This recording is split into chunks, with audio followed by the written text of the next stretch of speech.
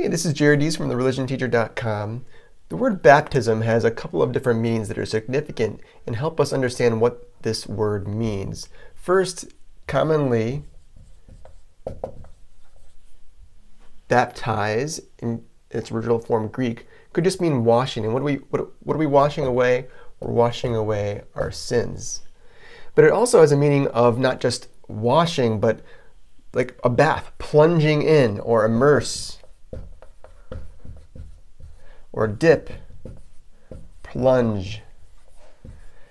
As in, we go into the water and then we come out of the water a new person. There's a death and a resurrection.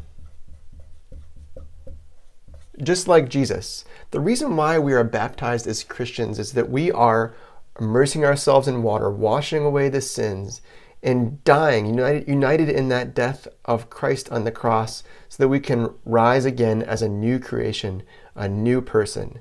That's the significance and effect of baptism. Our sins washed away, we are immersed into the water and come out a new creation as one of the children of God.